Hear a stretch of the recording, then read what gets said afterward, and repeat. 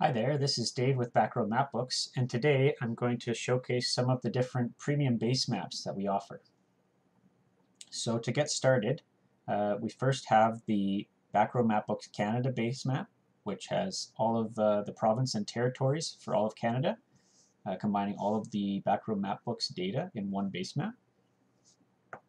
And then in the bottom corner, if I open up the premium maps, you can see the list of 8 different maps that we offer. So if I were to switch to the Mapbox Satellite Streets, this offers a satellite image as well as some of the labels for major cities and roads and parks and mountain peaks, things like that. I can compare that with the Mapbox Satellite, which does not have any of those labels.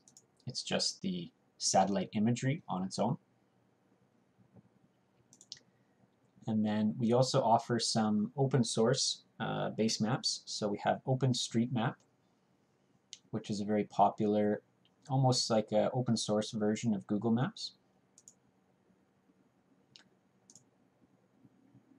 The next one is Canada Basemap Transportation. So this is another WMS that's available. So you can see each of these ones has slightly different cartography settings. So depending on what type of outdoor usage you're planning, each map can kind of offer a different experience. So this is more of a transportation map. We also have some more outdoor themed maps, so Mapbox Outdoors. And then we also have Open Cycle Map. So it should include some of the different popular cycling routes, other trails, other paths that might be suitable for cycling. And the last one that we offer is Mapbox Dark.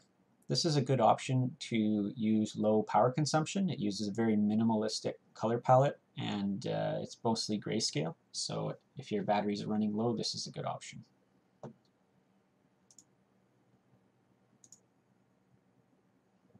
So the other thing I wanted to demonstrate is the use of the BRMB layers. So if you turn on a few of the features that you're most interested in, you'll start to see the points and lines be added to the map.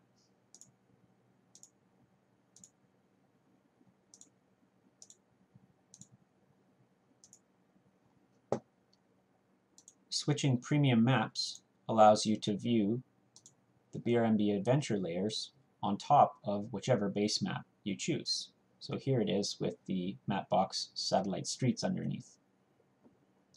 So you can see it has some of these labels because it's the Satellite Streets version.